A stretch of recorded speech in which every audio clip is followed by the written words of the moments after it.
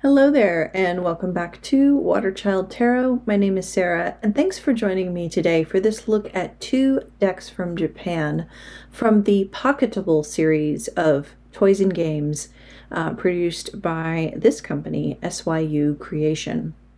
I got both of these off of Japan auction sites online, and I've talked about my adventures in collecting and shown you a few walkthroughs. This one I wanted to wait. I got this deck first, and I wanted to have something in a similar vein to compare it to, and then I found this one about a month ago. So let's go ahead and get a closer look at each of these, and then I'm going to do a side-by-side comparison of the cards. So the first thing I'll tell you is that these are put out by a game company that specializes in miniature and portable games for people on the go. So you might have games like this that you had on family car trips or things like that. I know I had like a tiny little chess set, a miniature Connect 4, I think I had at one point. So that's the kind of thing we're talking about. So this Pocketable company is not necessarily a tarot producer per se, but they do produce miniature games, and tarot decks is one of those features. This first deck is the first one that I purchased, and it is an anime style deck. You can see from the artwork here on the box. It is Pocketable Series number 102, and it's published by Worldwide Brand of Compact Games, Japanese version. That's the front of the box. The packaging is uniquely tricky, and I'll show you the inside of this box in just a second, but here's the back, so you can see more of the cards here, what the back of the cards look like. And I haven't bothered to translate this. I'm sure it's just, sort of advertising speak. These large characters here spell out the word tarot. I know that much. And yeah, so that's what this is. And then the inside comes in a wallet. So I'm not going to open this box. This box is in less good condition than my other deck I have here, but that's the top. You can see 78, so you know how many cards you're getting. It is a complete deck, not just the majors. And the two wallets that these cards come in are similar. This one has a matte finish on it, so you can see it's not really throwing any light back in the camera, and it has this gold foil style. The other thing that this deck came with is a complete booklet. So we'll look at that really quickly right here. And again, you can see one of the cards, the sun card from this deck here. We have a big word tarot on the front, and then description. And then the inside is in full color on this glossy paper, and you have each card with a description, and I'm assuming these are keywords like, this meaning, that meaning, maybe a reversal, something like that. So it's fairly complete. I like that they included a booklet with a mini deck, because sometimes that can be hard to work out how you're going to do it. So there you go. There's their telephone number. I don't know if that's still an accurate phone number in Japan, but there's all the information, publication information. And for our comparison,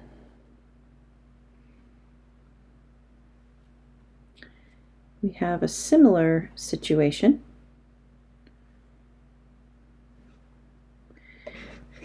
So here's the outer box.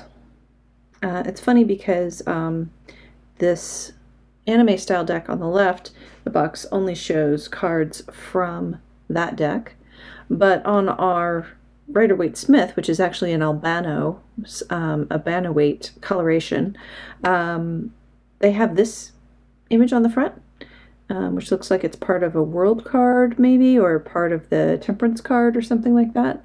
I can't quite tell, so I don't know where they got this image from.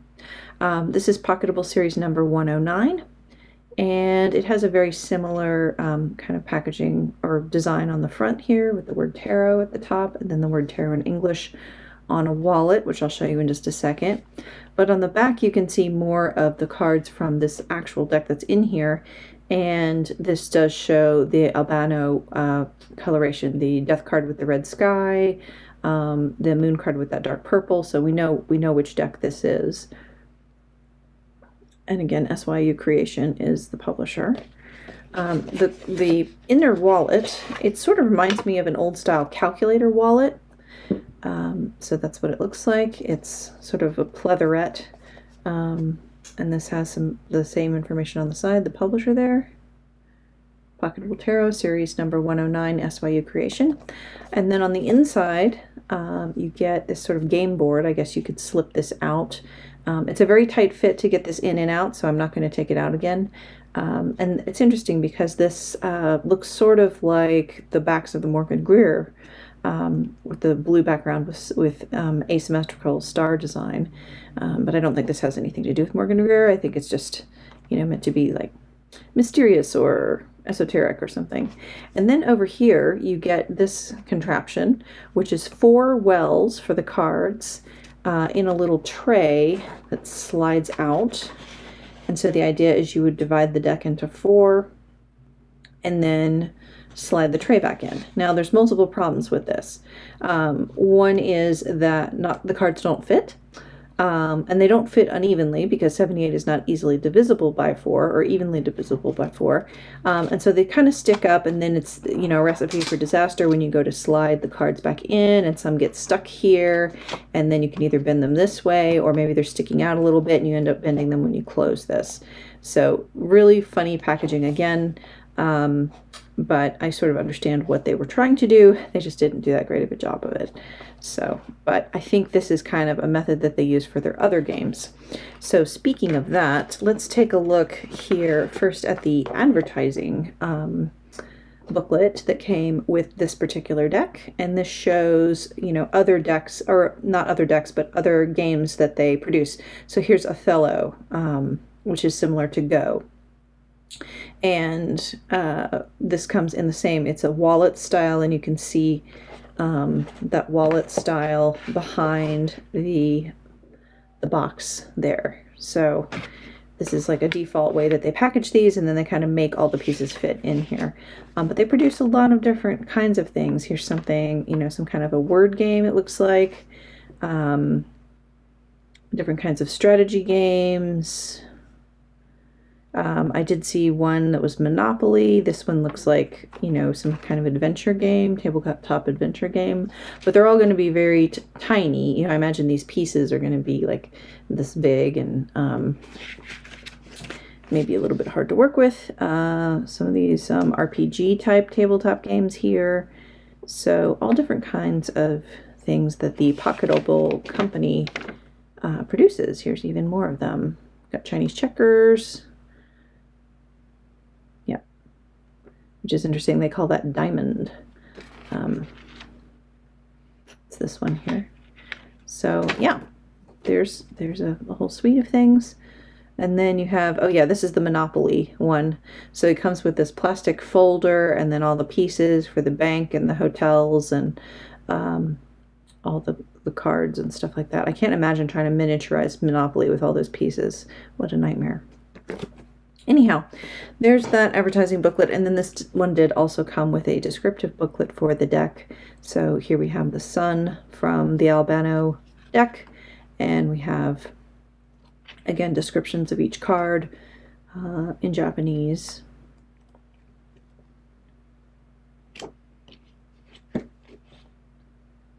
So there you go, pretty straightforward. All right, let's take a look at our cards, and I am going to zoom in just a second, but first I'll show you a size comparison. So this is quite small. I guess this would consider it a mini size, I think. I've only had one other mini deck, and I got rid of it before I bought these. So my left hand here, I have a tarot in a tin size from US Games, and then you have this one, which is much smaller. So there you go. It's about an inch shorter and about half an inch less wide. So let's zoom in. Well, on reflection, I seem to have misplaced my magical chopstick, so I will just use a pencil to point out a few things here. One is that the deck on the left is unlabeled in any way, and this deck is in an anime style, but it's based on the Hanson-Roberts tarot. So Mary Hanson-Roberts made a tarot deck in the 70s, I believe. or it could have been early 80s, I'm not quite sure. And that was based on the Rider-Waite-Smith, but she reinterpreted some images. And then somebody came along, some Japanese artist, unfortunately they're uncredited as far as I know, and they redrew her artwork in a Japanese anime style. So this is like an interpretation of an interpretation. Here again, as I said before, this is just a miniaturized version of the Albano Waite, and we can tell from the colors yeah, basically the colors and the backgrounds used that that's the case. Down here we do have a little tiny copyright on each of these decks. The Albano Waite says copyright 1988 US Games, so clearly the Pocketable company was working with US Games and, you know, licensed this artwork or something like that from them. This was at a time when US Games had claimed copyright over Frank Albano's work. And again, if you know how that came to be, I would love to know. Here we have copyright 1987, so this was put out a year earlier, by SYU Creation. So they're the same company that is credited here on this deck as being the publisher. So that's kind of interesting. Here are the backs of the cards. There are no title or informational cards in here. There's just the booklet and then these backs. So the back of the anime style tarot has this six-pointed Kabbalistic star on sort of a faux, I can't tell if that's like, it looks like waves coming through a portal. It's a little hard to make out exactly what it's meant to be.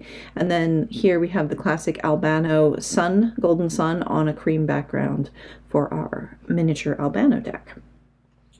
So with our anime style tarot not having any labels, you really do have to pause and think about who this could be. But I think it's pretty clear. If you're familiar with the tarot, you're familiar with the RWS archetypes and how they're drawn and what their symbols are, then it's not too hard to figure out who you're looking at in the cards.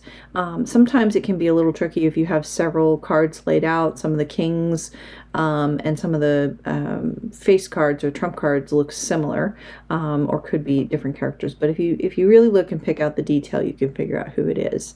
I do like the zoomed in look for a tiny card. It's nice to get a little closer to the characters. Everything gets quite small over here in our Albano deck. But I don't have a lot to say other than what I've told you so far, so I'm not going to talk through this walkthrough, or at least I don't plan to.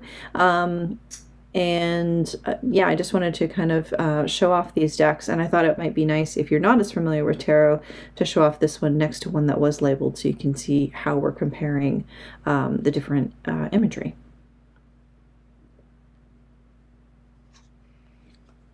I do like that our magician here in the anime style deck is female.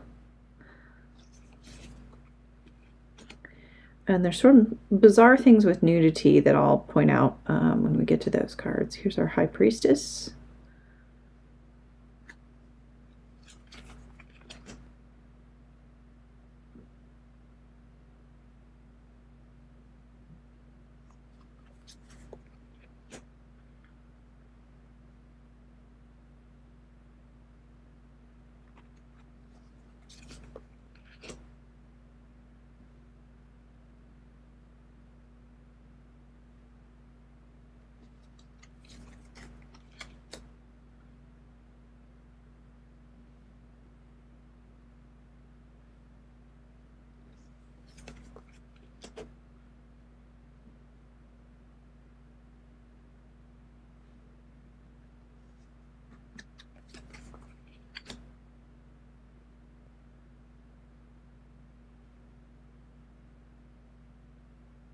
Now here in this deck, this is not based on the Hanson-Roberts tarot deck, which does show a female figure with the lion and not in such a adversarial or battle-ready type of pose.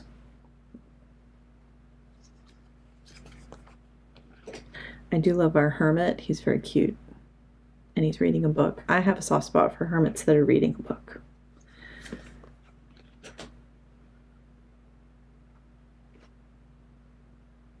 This is another card that strays from the Hanson-Roberts tarot. The Hanson-Roberts, and I will link that a walkthrough of that deck down below.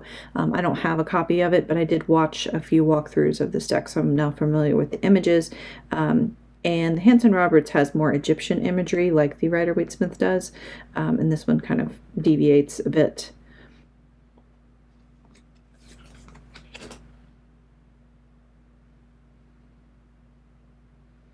Many of the female figures in the anime style deck are winking at us, like they know something we don't.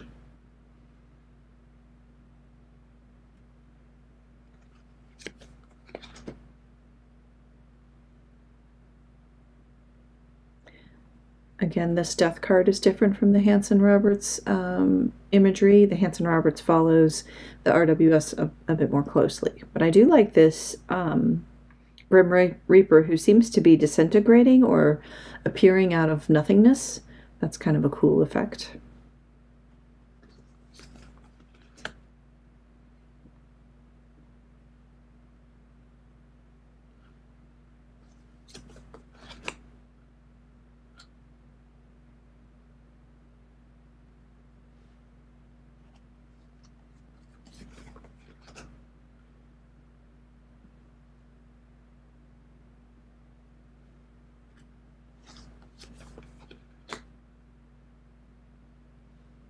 So the weird nudity thing I was going to mention, and you can't quite see it in this star card, but the nude female fingers don't have nipples,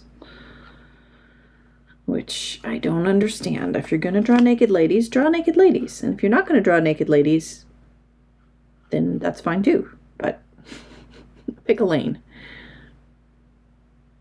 I like how the yods here have been interpreted as drips of water coming off the moon.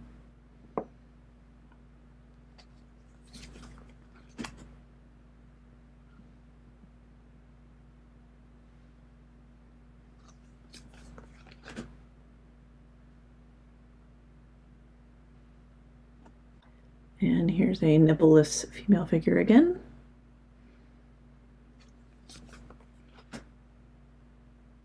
And these flowers in bloom on the rods, or they're called rods in the Hanson deck. The wands is a trait of the Hanson-Roberts.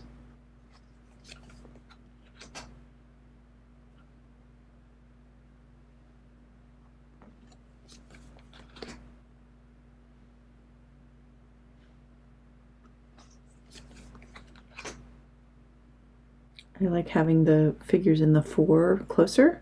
It's always hard to make out exactly what these people are doing.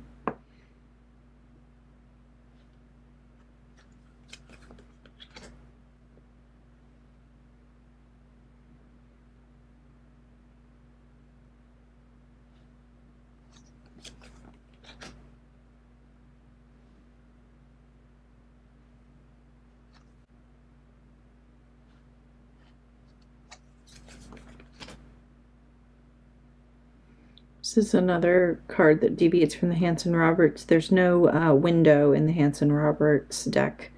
And this kind of messes with my interpretation of this imagery, because I like to look at the Eight of Wands as being in alignment with each other. And here they're all over the place, so it's disorganized, which sort of affects the reading.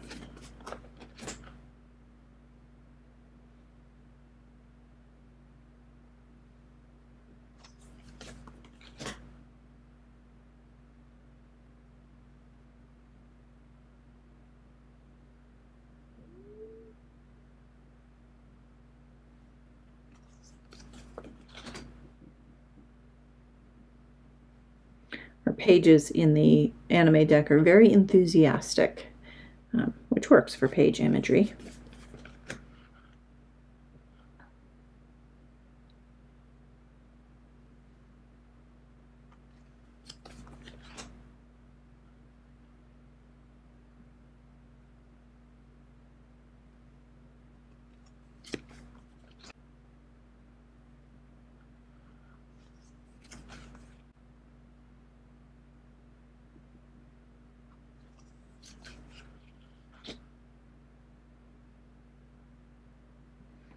This Two of Cups is also reinterpreted in the Hanson-Roberts, the image here of the lion with the wings and the caduceus is present.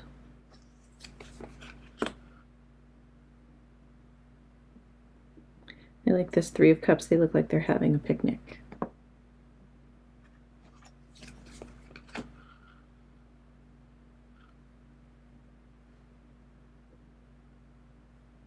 Here we go from a neutral face in the RWS to the Hanson-Roberts, which has more of a pout, and then the anime interpretation of the Hanson-Roberts, which is more of a pronounced scowl.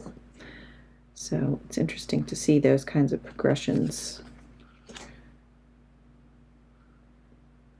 And I've harped on it before, but it's not always great to be more specific. I like open images and neutral faces so that I can interpret the card in different contexts for different kinds of questions.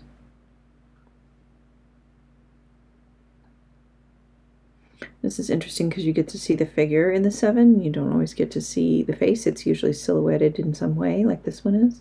And this is an older person, almost looks wizard-like.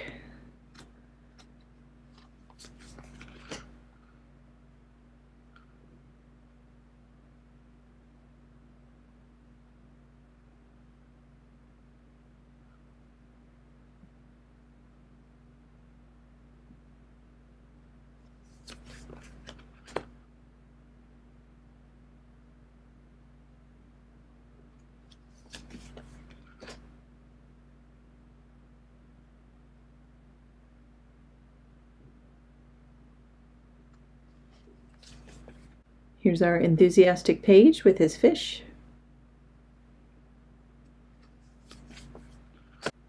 It's too bad you can't really see the horses in this deck. Everything's so zoomed in, so you lose the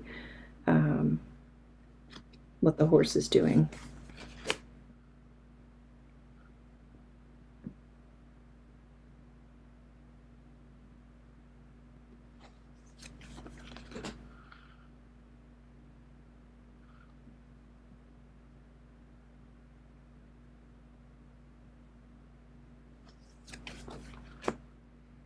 Into swords, and this sword is giving me King Arthur vibes as it's stuck in this rock here.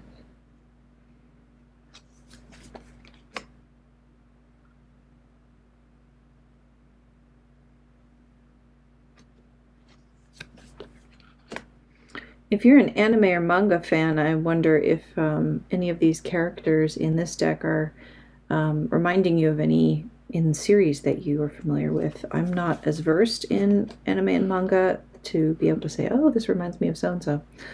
But I'm curious if you have thoughts on that. This Four of Swords is very different. I think it differs from the Hanson-Roberts as well. Yeah, it does. The Hanson-Roberts has the traditional casket set in a church, and this is just a very different choice.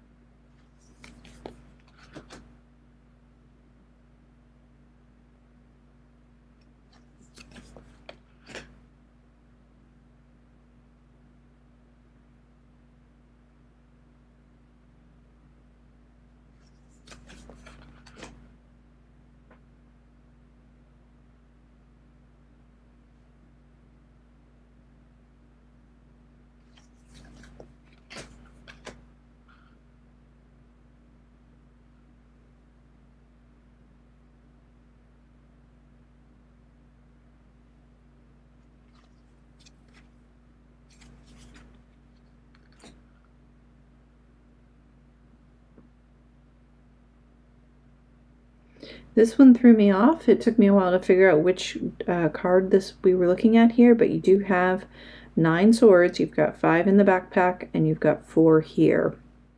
So again, very different from our traditional RWS card. And again, the 10, also different.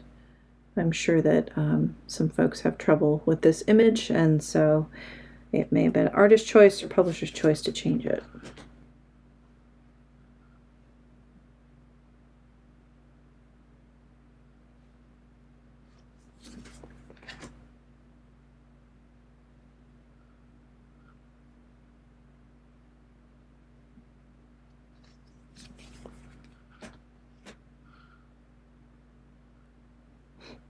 I do like this Queen of Swords a lot. She looks like she's on a headset, you know, with one of those built-in microphones. I know that's not what that is. It's part of her crown, but it's still pretty funny. But she also kind of looks like she's not going to take any shit, you know. She's like, don't even try it. I've got my eye on you.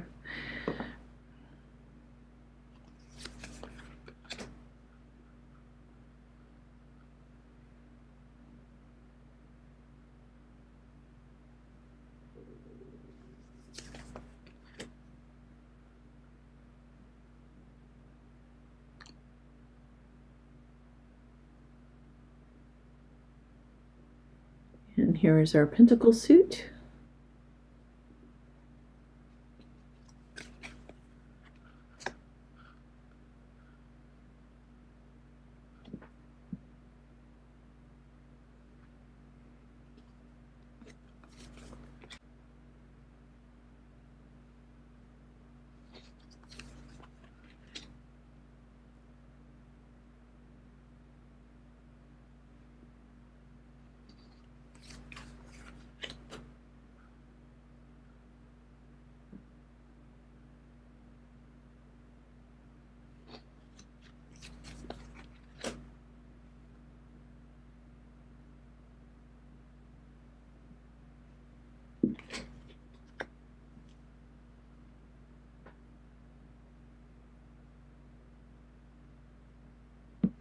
Interesting change here. This person is giving a coin to a small child rather than to a beggar.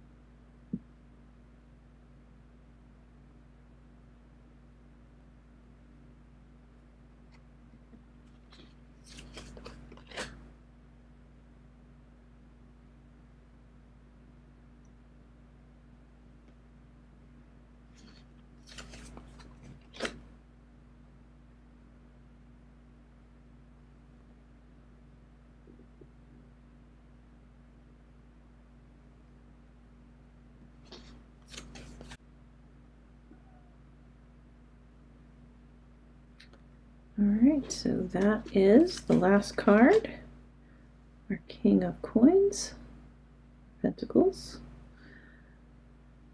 Again, thank you for joining me for this walkthrough. I hope you enjoyed looking at these pocketable tarots, especially this anime style one. Let me know what you thought. Do you have any anime style decks? And if so, I'd love to learn more about them. There aren't a ton of anime style decks on the market, even though there's lots of Japanese decks, and tarot is pretty popular in Japan. So I'd love to find out more about either this artist or just anime style decks in general, if you know of any. But I'll leave it there, and until next time, be well, and I will see you very soon.